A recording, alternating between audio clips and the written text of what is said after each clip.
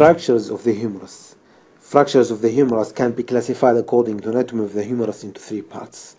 Fractures of the proximal part of the humerus, fractures of the shaft of the humerus, and fractures of the distal part of the humerus.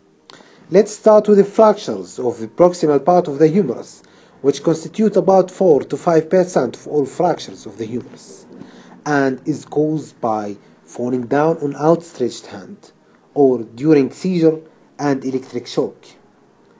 Seizure and electric shock can cause or can establish fracture of the humerus, proximal fracture of the humerus, by mechanism of exaggerated adduction and internal rotation that happen during these two similar conditions. Too many cases of fracture of the humerus or proximal fracture of the humerus is associated with underlying pathology that caused these fractures.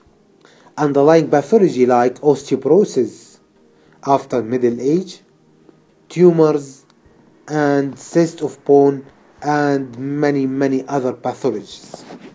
As we can see in this X-ray, we have a cyst in bone that caused fracture of proximal part of the humerus.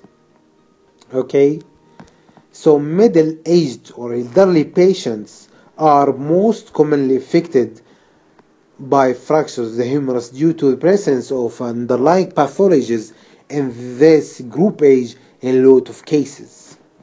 In adult, this dislocation is more expected with the fracture because high energy trauma is more required than in elderly patient because of the absence of the underlying pathology in most cases in adult.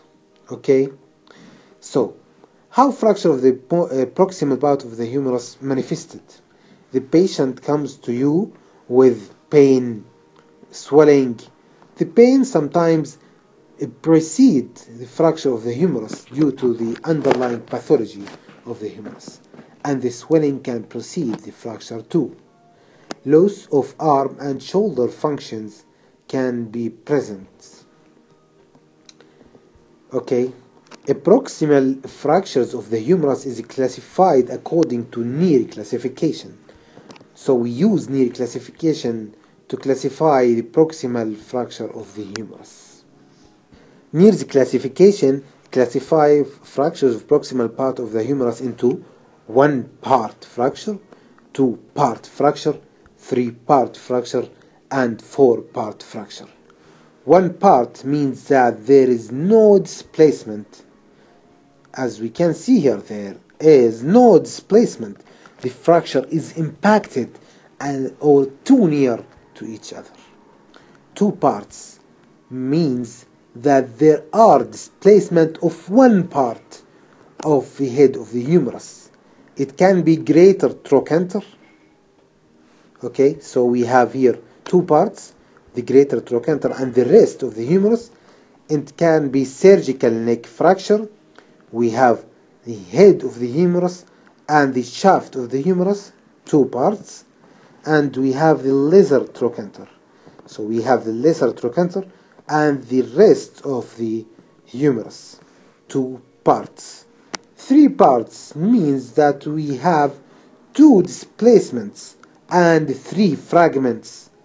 Okay, so we have here the greater trochanter, the rest of the head of the humerus, and the rest of the humerus. Okay, so here we have 2 lines of fractures. The first one is this, and this is the second one, and the 3 fragments. So these are 3 parts fracture. We can have a fracture of the lesser trochanter instead of the greater trochanter and of the surgical neck. Okay, so here we have lesser trochanter, the head of the humerus, and the rest of the shaft of the humerus, a 3-part. Okay, 4 parts means also that we have 4 fragments.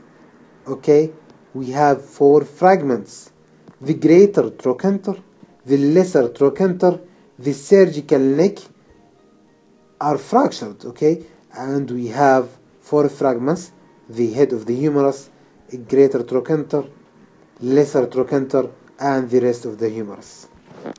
Okay, so let's repeat. Neer's classification, it classify the fractures of the humerus into one part. Here we have impacted fragments of the fracture. Two parts. We have here two parts of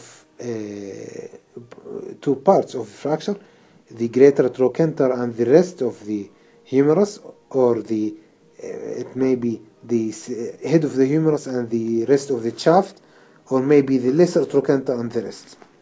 Okay, three parts. We have three parts from the name. Okay, it could be greater trochanter, the rest of the head and the rest of the shaft, or the lesser trochanter, the rest of the head and the rest of the shaft. Four parts. We have greater trochanter, lesser trochanter, the rest of the head and the rest of the shaft. Okay, this is a classical type of four part of Neer classification. Okay,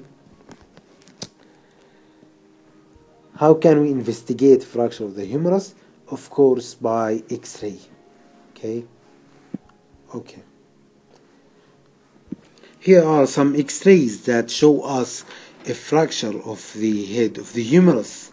Okay, this is two types of fracture. Okay, because we have here first and second bone structures.